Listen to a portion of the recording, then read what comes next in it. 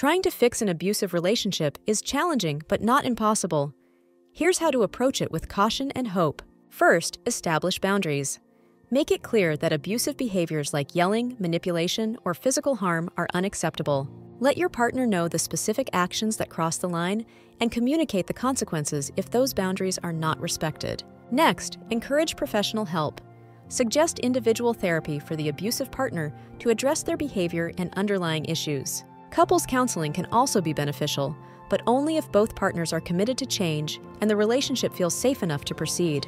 Work on building healthy communication. Practice expressing feelings without blame and listening without interrupting. This helps to create a safer environment where both partners can share openly. Look for consistent behavioral changes. For a relationship to heal, the abusive partner must show a sustained effort to change over time. It's not just about saying the right things, but also demonstrating real actions towards healthier behavior. Finally, consider your own needs. Don't neglect self-care during this process. It's crucial to seek support from friends, family, or a counselor who understands your situation.